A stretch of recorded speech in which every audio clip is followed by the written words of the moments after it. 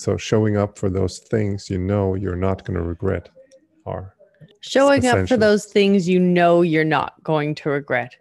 That's an interesting take on it. Because I mean, I've always come, from from growing up. It's like you go in, you do the best that you possibly can.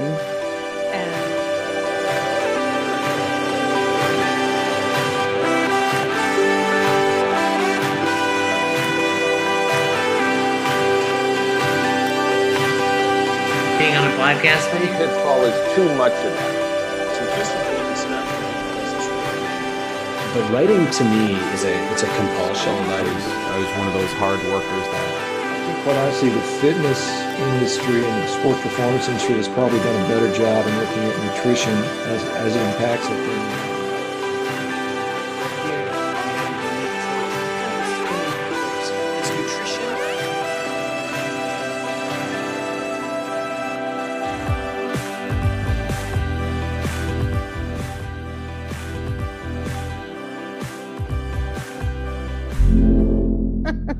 Okay. All right. 3, 2, 1.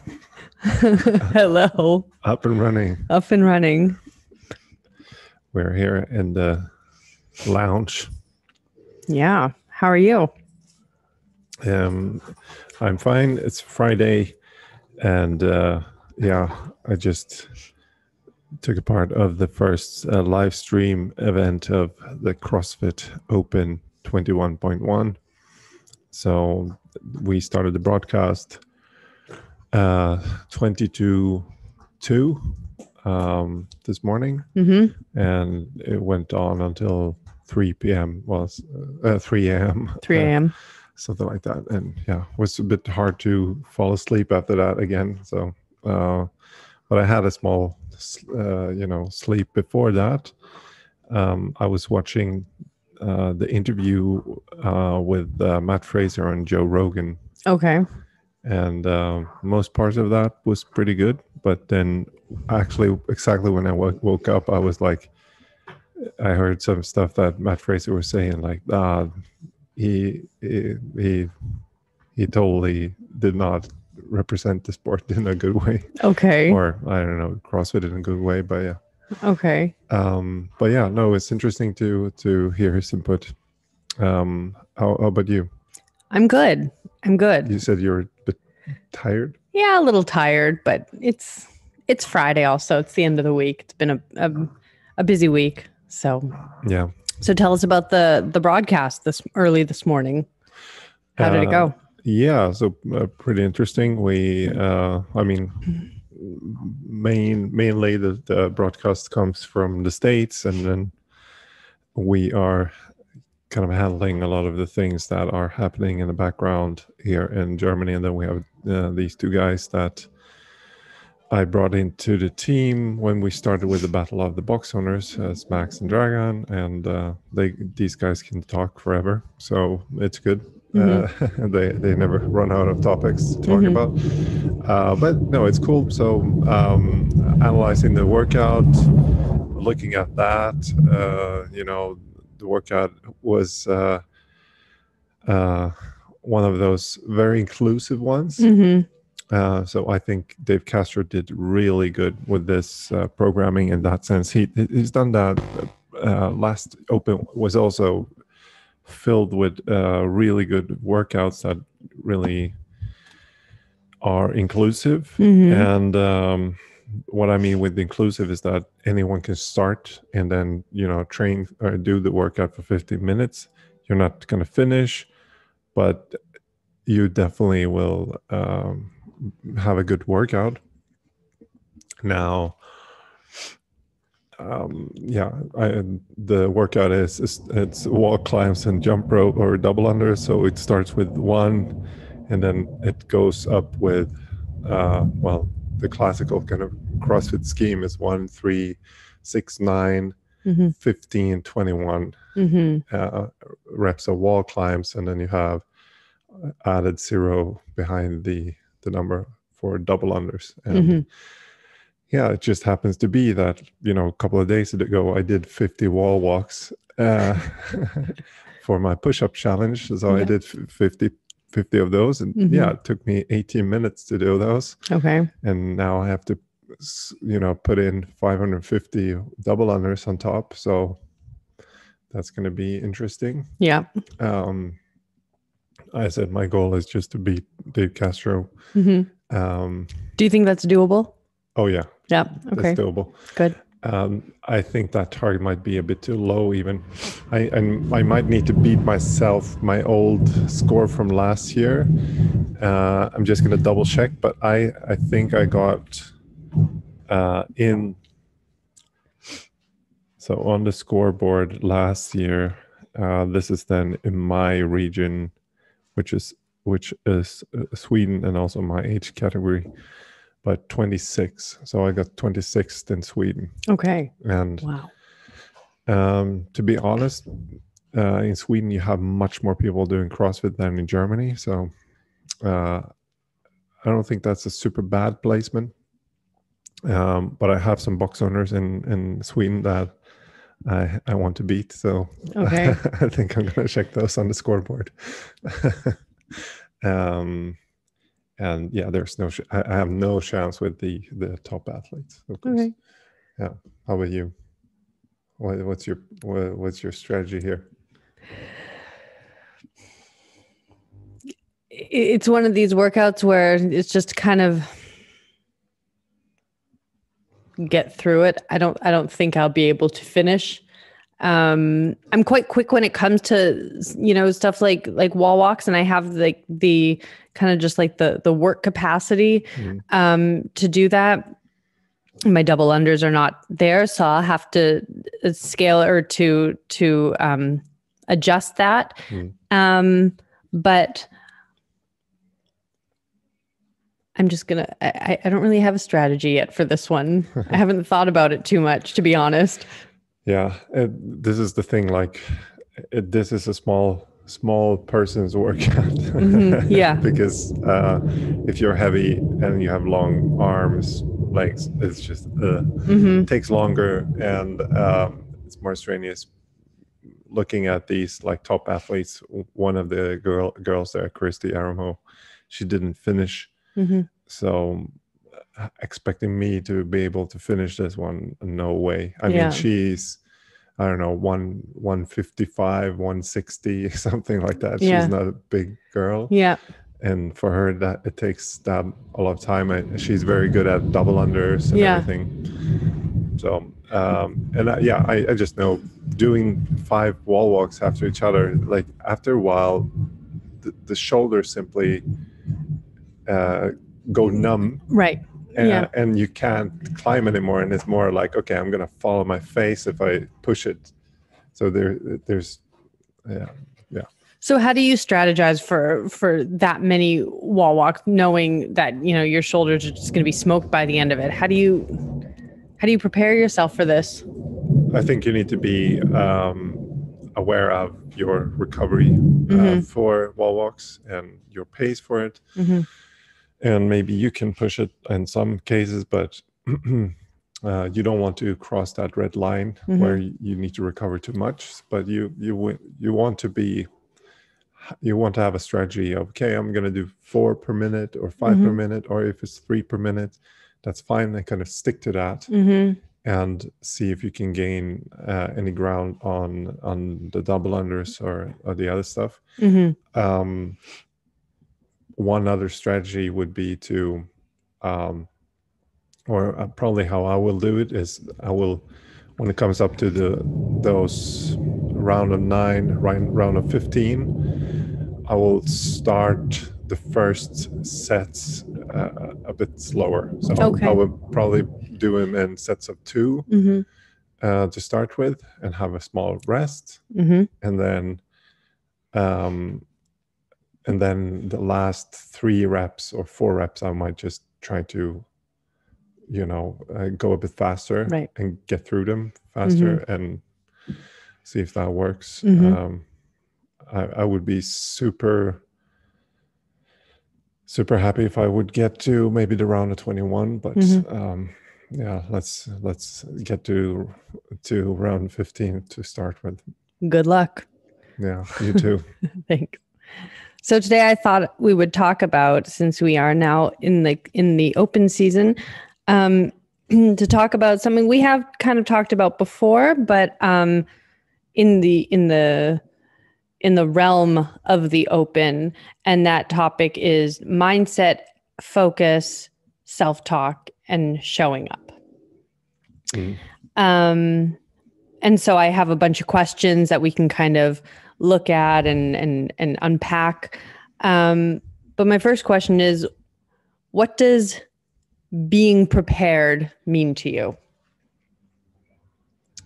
When it comes to competition, that's a very specific type of being prepared.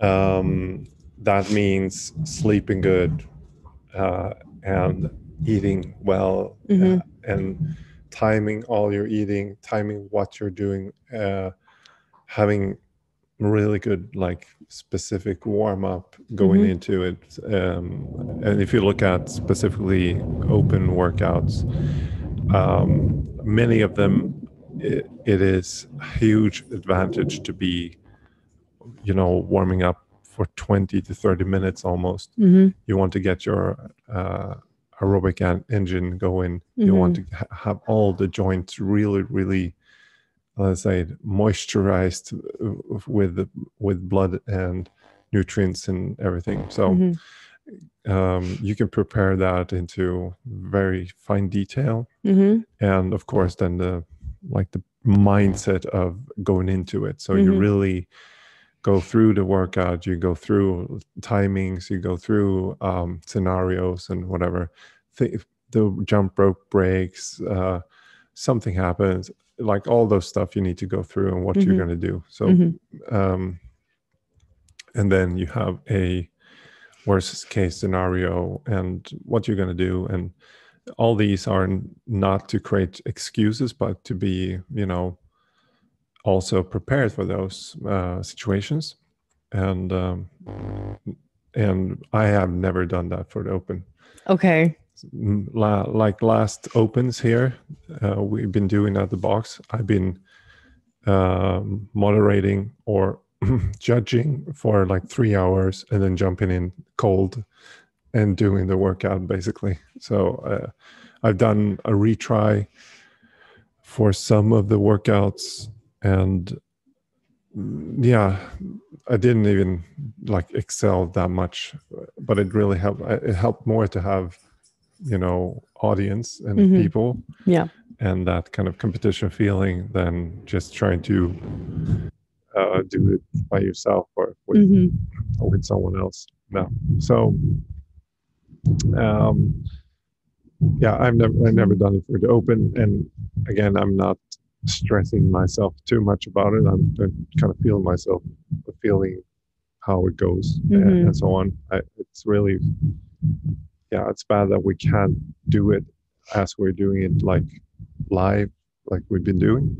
So one thing I'm considering, maybe we should just try to do this like a Zoom thing to kind of push ourselves a bit. So that could be one way to do it, and have more people in a live setting of that. I mean, long answer to what's being prepared, but it's planning. It's interesting. I was thinking about something when you were talking just now about focus. Do you find yourself, how long does it take you to get kind of zoned in? Is it right when you start the workout, or does it take a round, or how do you kind of focus in? I know for me, and this goes back to even, when I was a musical performer, I never focused backstage. It was only until I hit the lights, hit the stage with the audience there, that suddenly it was like tunnel vision for me. And that's when I was just completely present. So do you find that as soon as you start the workout, you focus in, or how long does it take you? Last times when I've been here, I think people noticed like just 10 minutes before I need to go. I also have that tunnel vision. I don't listen to anyone, and I just need to quickly warm up, kind of. Yeah. And I feel like, everything is just not warmed up. So I'm just thinking of like, okay, I'm gonna go safe. I'm not gonna hurt myself. Yeah. But I've been surprised to how good it's been going.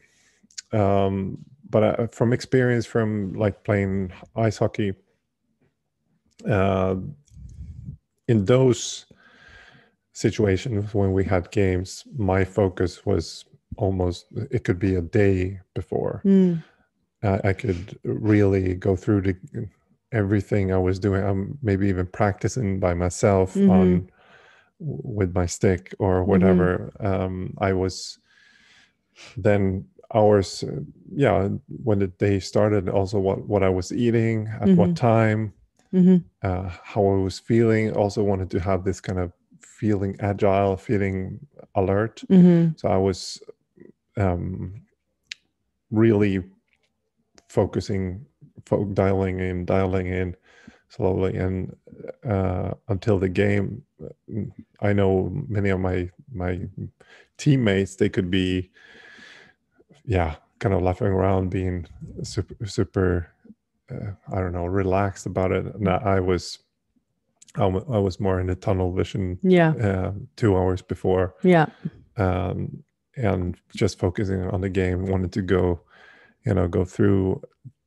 When you're playing with a team, you usually have your if you're in the offense, you have your team, your two offense guys. I was the center, so I had the left wing, right wing with me, and I wanted to rather go through, okay, how we're gonna handle situations. So you would visualize plays. Yeah. But also like stuff like, okay, this team has these kind of guys, or whatever, this number, this guy is the guy who's keeping up the team. So we might just talk about, okay, let's destroy this guy the first 5 minutes, and find a situation where we can destroy him. Like, so that was, those kind of strategies, and hours of focus. So after a game, I could really feel like, all that kind of preparation and so on, usually really paid off. Yeah. Because if I didn't do it, I had, I don't know, bad sleep. I did whatever things, came to a game. My focus was not really there. Well, I performed like shit. Yeah.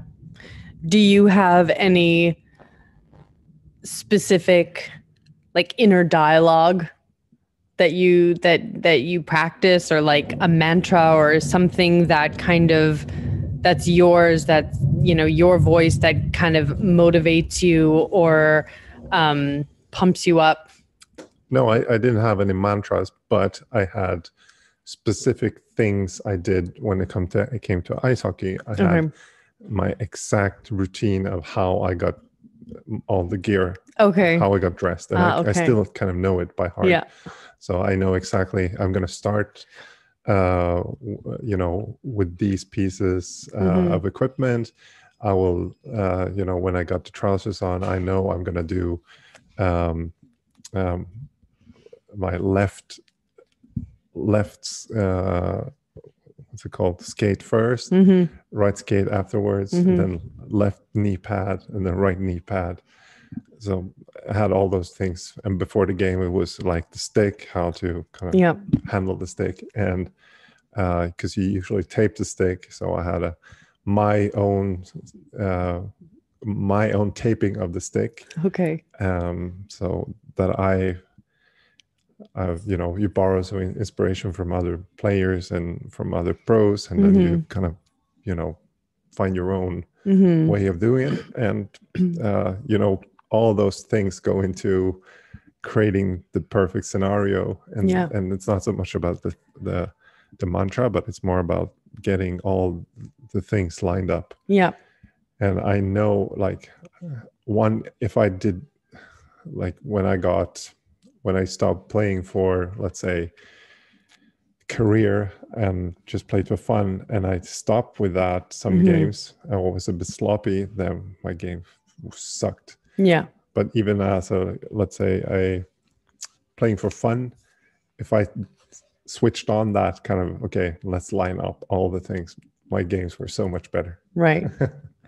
Interesting. Yeah. So for people going into these workouts for the next few weeks, 3 weeks, how would you suggest, as a coach, how would you suggest people prepare in those 10 minutes before? Yeah. What advice could you give? Well, it starts a bit before that, but maybe really get into plan the workout ahead, and then 10 minutes before, just try to make sure that you're really feel warm and ready. And whatever that might be for you, if it's a bit of jumping, maybe it is a bit of rowing, maybe skipping, stretching, but definitely get inside your head a bit and get some. It's about getting a bit calm. So you don't want to be edgy. You want to be calm and smooth. And there's this thing when it comes to weightlifting and also other sports, but smooth is fast. So if you look at the really pro ones, they doesn't look like they're moving fast because it's so smooth, but they are really fast when they're moving. So it's not always about just slamming and jerking everything, but it's also about being smooth. And I think getting into that mindset before can be very helpful. I think it's really easy to throw around the word mindset, but to really kind of, it's a very common, it's such a buzzword. Yeah. It's an important word because it encompasses, like how we operate, how we think. But, I think, and then there's so many, I think I mentioned all of them today: focus, self-talk, showing up, preparedness, all of these things. And of course, it really always comes down to the individual. But in what ways do you think people jeopardize all of that? So how they jeopardize their mindset or their performance? Well, their mindset and going into their performance. I think the most people try their best in preparing and so on, and the thing that they might not have full control of is going through the situations of their different performance scenarios where it's if you're competing elite athlete, it doesn't really matter if you're elite or if you're beginner, but just having that mindset of that whatever it comes on to the paper, you can analyze that, and you can be upset for 1 second if it's not exactly what you wanted, but you need to just turn page immediately, and just whatever comes there, it's going to be there, and that's learning. That's learning. You got there with your efforts, good or bad. You got there. Nothing to dwell about. Just move on. If you're going to redo it, then learn from that. If you're not going to redo it, then okay, learn from that. That's how it goes when I'm dialed in this way.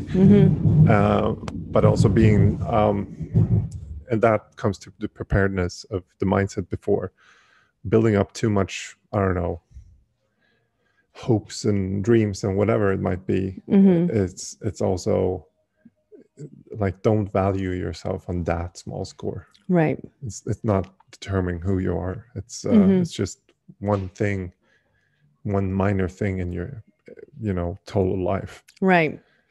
Well, I was thinking about this because obviously right now, I mean, we carry out our Zoom classes, and so that in a way that's, group fitness. But, a lot of us right now are kind of forced to train on our own.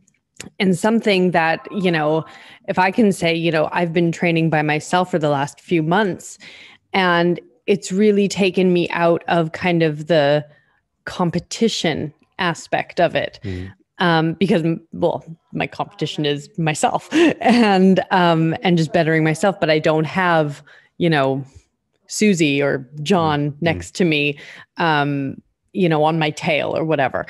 And so I'm just curious to know your opinion about, right now, in this new format of the Open, a lot of people have had to change the way that they train. And so like the competition factor is quite different. So I'm just curious to know what you kind of think about that, or what you're. Yeah, I mean, it's different for sure, but it's also okay. Like I think it's good with the Open now, because it's, we've all been kind of isolated. Now it's something that might push us a bit extra, which I think is good. Being a bit outside your comfort zone, and then you can, crawl back again. Yeah. But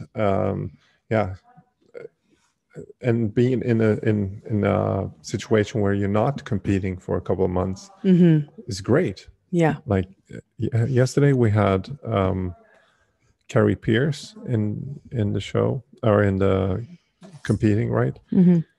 After the games, so she was the first American woman on the podium since 2010, which is crazy, because US has much more athletes than outside US. However, she was on the podium. After the games, she took a 2 months break. So she did well. She went a bit to the gym and so on, but she didn't compete and do any strenuous stuff in that sense. So, yeah, she and now look at her now. She is fitter than she was before the games. Yeah. So it definitely pays off to have those drawback time. And also coming back to the Matt Fraser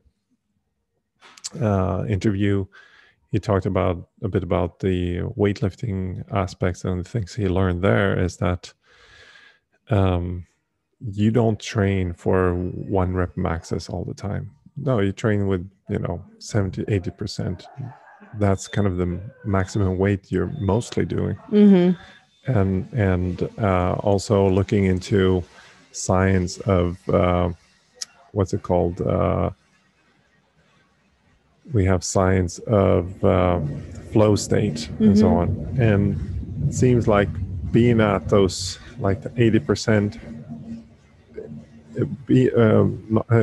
working at the 80% capacity is really beneficial for your 100% capacity. So instead of always going for the max, being at that 80% seems to pay off.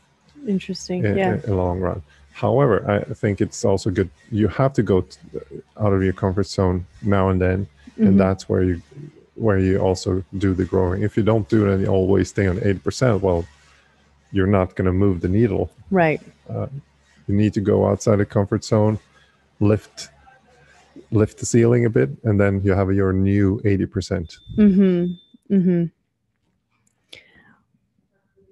I think the term showing up is kind of all encompassing of, what we're talking about in terms of being prepared. When do you feel after the workout? When do you feel that you have showed up? Yeah, I'm not 100% sure if it's afterwards, but I just feel, so straight after whatever you do, I always feel like, oh, nice, I did that. And And I know that's why I also show up, because of I know it always kind of pays off. Mm-hmm. And it comes down to also some psychology. If we go back to Viktor Frankl again, Yeah. it's about creating, you have to create those scenarios where you do stuff, and then you come out on the other side and you feel like, okay, I didn't regret that. And you want to live a life where you mostly spend time doing things that you don't regret. Mm-hmm. Yeah. And I don't regret when I've been exercising. Right. I don't regret when I slept 7 to 8 hours. Mm-hmm. I don't regret when I spent time with my kids. Right. I do regret if I had a couple of beers. Okay. Yeah. Not maybe one, but having 4, and I feel that, I regret that. And you don't want to spend time on things you're going to regret. Yeah. Yeah. So so showing up for those things you're not going to regret are Showing up for essential. those things you're not going to regret. That's an interesting take on it. Because I mean, I've always come, from from growing up, it's like you go in, you do the best that you possibly can. And I remember I had a director, and I asked this question because I had a director once, and he would ask, at the, during the performances, did you show up today? Mm-hmm. And it was so clear whether, I did or I didn't. It was just like a knee-jerk reaction. Yep, I was there. I was in it. Whether it was a good performance or a bad performance, it was like I knew that I knew what that energy was that I had when I was completely just present in the moment. And I find that, with our workouts, whether it's in the open or just a regular workout, those days when you have just shown up. Yeah. Yeah. And I'm very curious to see, throughout the next 3 weeks, in what workouts people will show up in or not. I think this workout, it's such an odd one. Yeah. Yeah, this one is the odd one. It's the inclusive one. And next week or the third week, we will have like one of these workouts that is just going to wipe 80% out of the competition. Okay, so that was my next question. So honing it on the next workouts, what are you expecting? What's your forecast? I hope I hope we're going to see a repeat. And if I would make a guess, we had last time also 2 very good inclusive ones, but with a high skill but heavyweight kind of thing. The first one was I think it was 20.3, which was a ladder between box jumps, clean and jerks, and then pistols. And clean and jerks. And this workout was beautiful because everyone could do this, and they got to a barbell probably that was like, shit, am I gonna be able to make this barbell? And for some people it might have been the pistol. So, and you saw like PRs raining in that remark. That was the most brutal workout I've also done. My body was destroyed for a week after doing that. I couldn't redo it. It was my body was out. But yeah, so that one really distinguishes from pro and rest. Then we had the other one, but still like inclusive, because most people actually could do a full workout and have a good time. The second workout was the last one, I think, 20.5, which was rowing, wall balls, and muscle ups. Yeah. And the rowing and the wall balls were, for most people, already enough for a workout. And you could do it. I think you could do it in kind of not the order, but you. You could pick your own order. Yeah. Yeah. Okay. Yeah. Which meant, like, if you didn't have a muscle up, well, you're just going to do RX, but the wall balls and the rowing. Yeah. And for some people, they did that, and then they maybe had a couple of minutes of like trying to get their first muscle up. Mm-hmm. So then you saw a lot of people just boom doing their first muscle ups. Yeah. So that was also a great workout, I Mhm. think, but also like makes a huge difference if you can do 5 muscle ups or if you can do 40. Mm-hmm. And all the pros, they can do 40 with a breeze. So there's a big distance between those. But Mhm. yeah, as soon as you can do 1 muscle up, your rankings go up Yeah. the roof.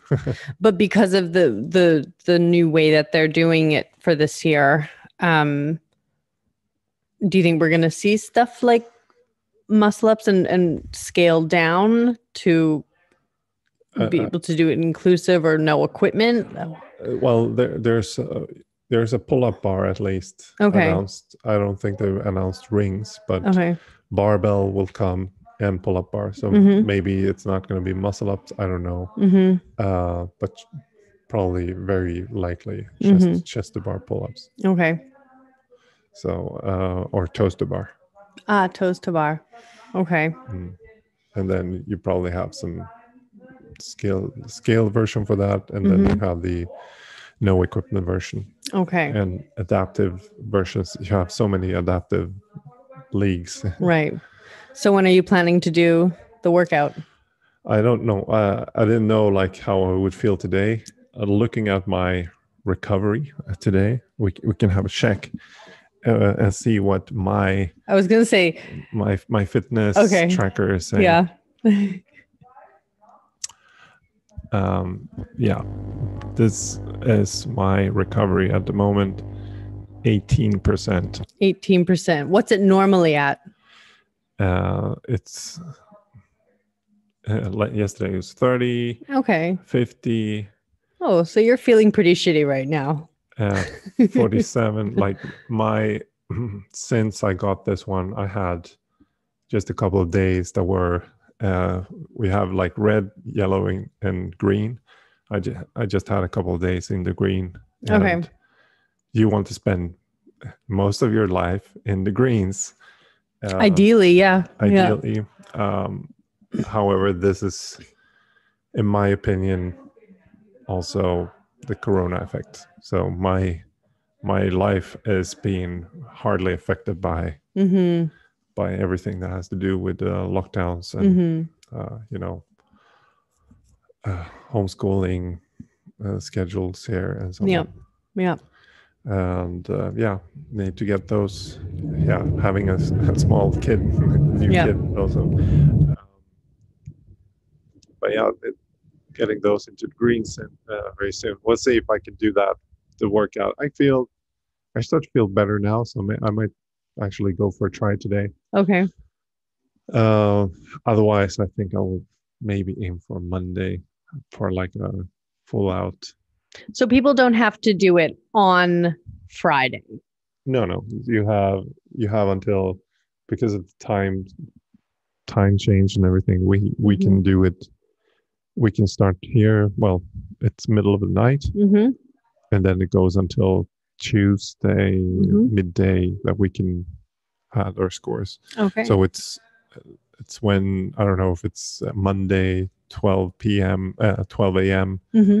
12 p.m. Pacific time where the gates close. Okay. So that's kind of your deadline. But Monday is, in my opinion, like last try. Okay. But yeah, I'll definitely do it. And we kicked off the Escapist Open too. So talk about that.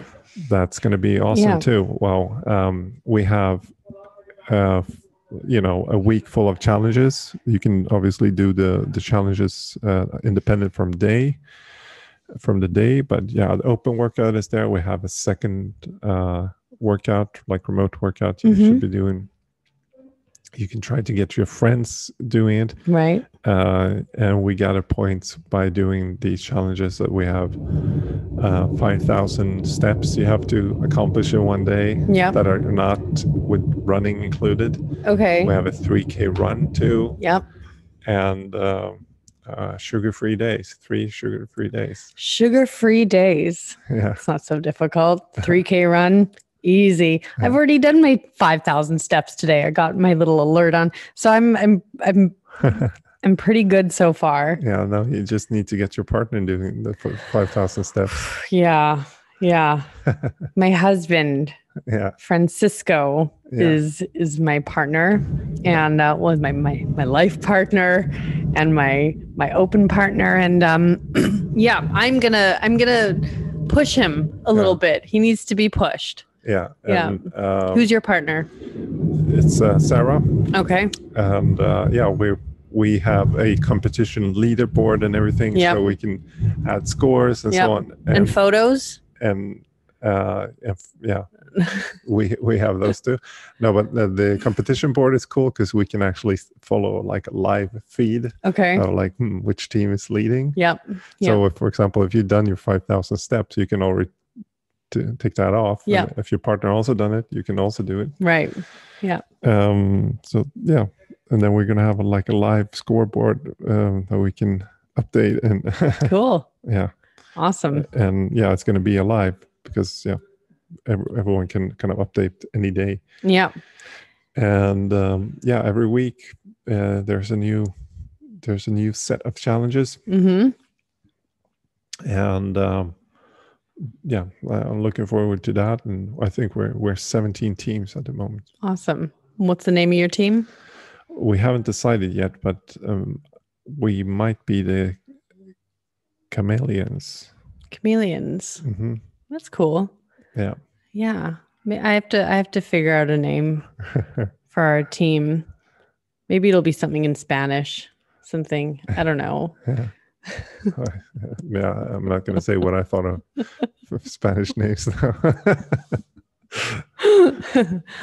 All right. Well, this was a cool talk about, how to get prepared, how to be prepared, focus, mindset, getting ready to just throw yourself in and Yeah. put your all in it. Maybe one last tip for this workout. Yeah. Make sure you peed before you did the Ooh, workout. yeah, that's a good one. Don't drink too much water. Yeah. And don't eat close to the workout either. Yeah. Yeah. You're gonna be on your tummy a lot. Yeah. Yeah. And ladies, wear a good sports bra. Yeah. Just strap them down, make sure everything's just like held in and tight, and you'll have nothing to worry about. Exactly. Yeah. Awesome. Then good luck with that one, and see you next week. Next week. See you. Bye-bye. Bye-bye. Being on a podcast. One pitfall is too much of that. But writing to me is it's a compulsion. I was one of those hard workers that I think, quite honestly, the fitness industry and the sports performance industry has probably done a better job in looking at nutrition as it impacts the thing.